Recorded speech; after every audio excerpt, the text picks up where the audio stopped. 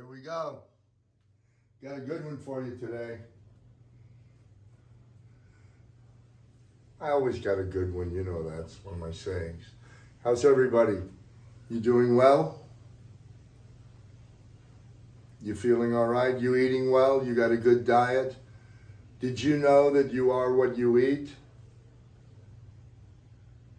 Yeah? Eat fruits and vegetables, vitamins and minerals. Do exercise, keep your heart strong. You're going to feel a lot better. You're going to have energy. You want energy? You dormilon. You're always tired, working hard, stressed. You got to eat good, fruits and vegetables. It's the deal. The deal with phrasal verbs, it's a verb with other words. The words got names, particle, preposition. They have names. Doesn't matter. It's a verb with other words together that have a different meaning. When the words come together, forget about it. It's different. Feliz is happy. I'm so happy.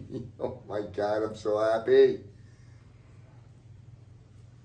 Agajaga, that's a person from the interior, not from the coast. Playa is the beach. But when you put feliz como cachaca in playa, and you tell that to a non-Spanish speaker, they're gone. You say, feliz como una cachaca en playa. Oh, God, they're gone, they're gone. Well, for Spanish speakers, phrasal verbs are similar. You put them together and they go, oh my God, on is sobre encima, turn on. Turn on, I don't know. Well, forget it, relax. Get your notebook, copy, I got 3 secrets. You got to practice them. That's a secret you know from the beginning, but that's not a secret. Here are secrets. Phrasal verbs are words together that have a different meaning than when they're apart. It's different. And there are 3 kinds. The first kind doesn't have an object.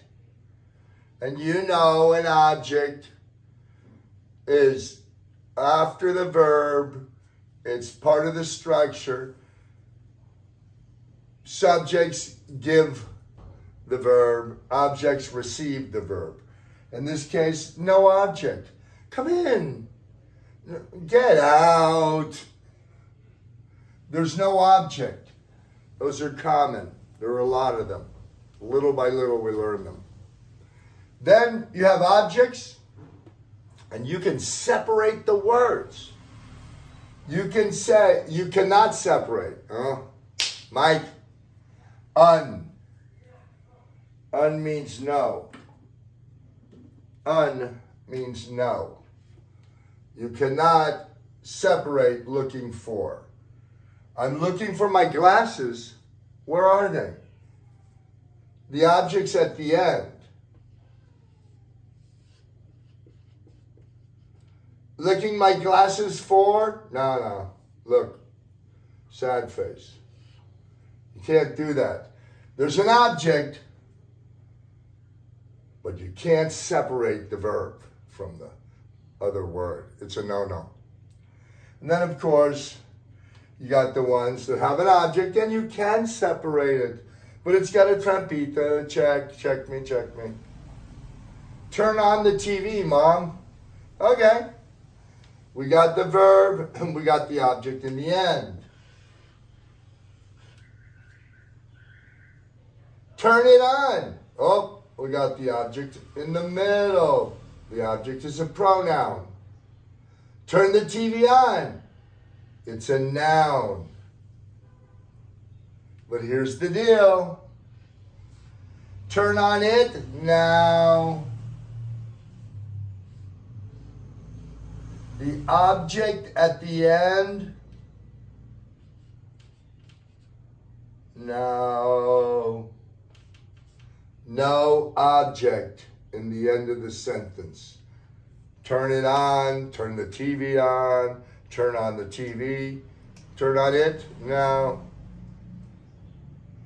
I'm looking for my glasses. I'm looking for a job. Good. Looking a job for? Looking my vibrador for? No. Get out of here. Profe, with all those things. Phrasal verbs. 3 kinds. Words together. Practice makes perfect.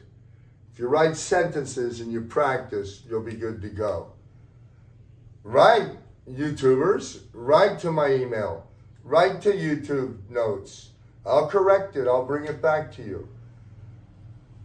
Phrasal verbs. Big part of English is words together that have a meaning. Bye for now. Have a great day. Healthy diet, exercise, read books. Get off TikTok. Get off these social networks for 8 hours a day. Football's nice. Football's great. I recommend it. Football. More than clicks. Bye for now. See you later.